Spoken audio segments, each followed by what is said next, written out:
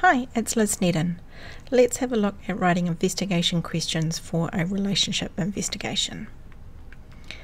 So these are some of the different things we need to have in our question. So we need to choose two numeric variables, one of which needs to be the response variable and one which is the explanatory variable. And I talk about the difference between these in another video.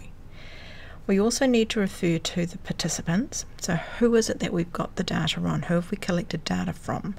So it's different from the sample to population that we had with the comparisons, and that we're going to focus on the participants. Who are they?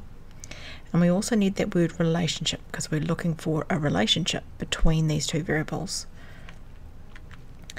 So here's our explanatory and response. So our explanatory is looking at the variable we control and we can change. So, and our response is the one that we measure. So if I was thinking about a plant growing, I could control how much water a plant gets, and then I would measure how tall it grows. Okay, so explanatory would be the amount of water, and the height would be how high it grows. It would be our response. So our participants, they're the ones that we're testing or measuring.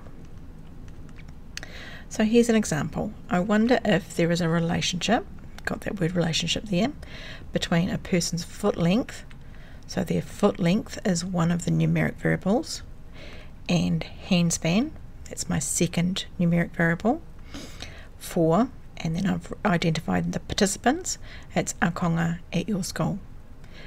So that would be an investigation question that has all the different components we need in it. Thanks for watching.